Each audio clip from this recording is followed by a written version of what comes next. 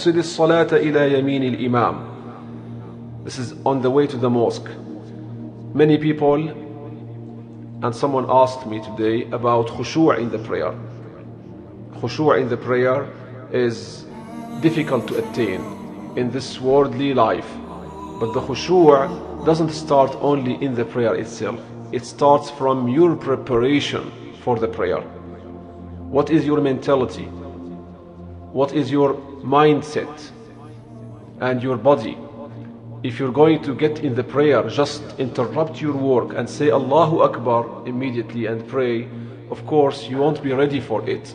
But if you do what Imam Ibn al-Jawzi is describing here, you prepare yourself in wudu at home, getting up, saying the dua that is required or recommended. Then you walk to the mosque, making the following dua that he mentioned here. Then you remember that you're walking for the sake of Allah. You reach the mosque, you do tahiyatul masjid, then you sit, you recite some Quran, then you stand up for the jama'ah. Definitely your khushu' will improve. At home, sisters especially, if you're going to pray, just get from the kitchen, put your prayer cover and then pray. It's difficult. You have to have a corner in your home if your home is small, or a room in your home if Allah subhanahu wa ta'ala has blessed you with a big house. A musalla. It's sunnah to have a musalla at home. The Sahaba radiallahu ta'ala anhum had in their homes musalla. Musalla is a space devoted only to prayer.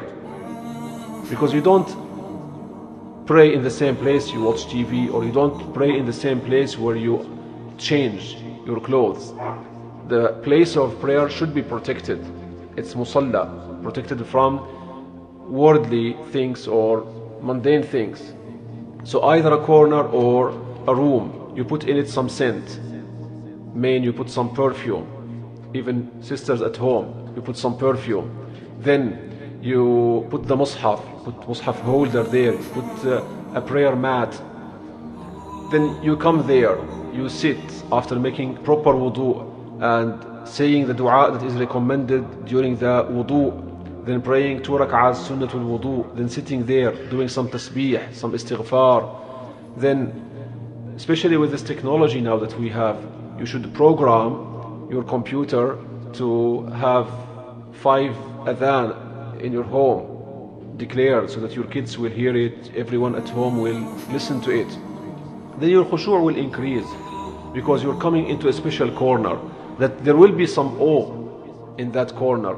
There will be some presence of angels that you would feel in that corner or in that musalla. He continues to say that you stand up on the right hand side of the imam. The best place is behind the imam. Next right, next left, then next right, then next left. However, young people should always give priority to elderly people behind the imam. They are supposed to be of more knowledge, unless a young man is a scholar or a student of the sacred knowledge. Also, one recommendation: when you finish your prayer, the fiqh is that you turn left, not right. When you finish your prayer and you want to pray sunnah, let's say you change your position, you turn left, not right, because your left is the right hand side of the Kaaba, and the right hand side of the Kaaba is preferred to your own right hand side. So when you finish your prayer, this is stated in the Hanafi madhab in lengthy works, that you turn left. The line behind the imam should be like a scale, from both sides equal. If there are more brothers on the right or more people on the right hand side, then someone should go to the left hand side until it is like the scale. Because, as I said, the best man is the one behind the imam, then the one right, the one left, the one right, then the one left, in pairs. It goes like this.